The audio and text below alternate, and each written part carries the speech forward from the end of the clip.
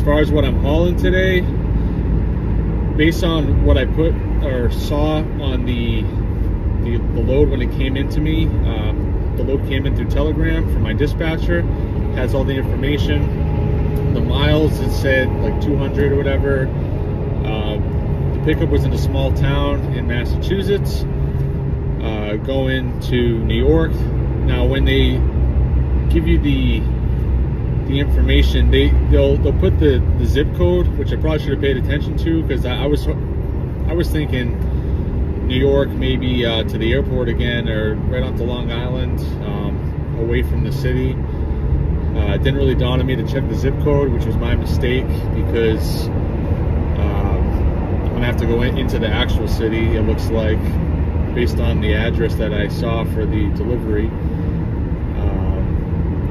But yeah, so I went there. It said 500 pounds on the information I received. When I got to the site, spoke to the guy at the loading dock. It's actually only four 5-gallon buckets. So I carried 2 of them, you know, farmer's walk style. The guy there was really nice. He carried the other 2. Definitely not 500 pounds.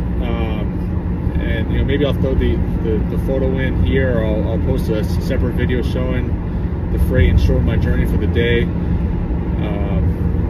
But I just pinned them with the ratchet straps to each side of the truck, so 2 on each side.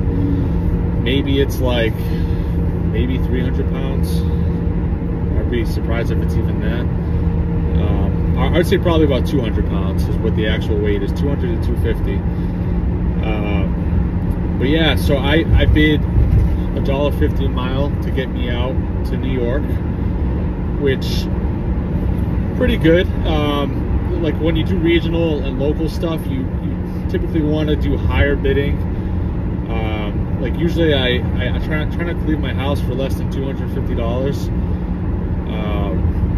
But for this, it's fine doing $1.50 a mile. It's still regional technically, you know, I'm still within New England.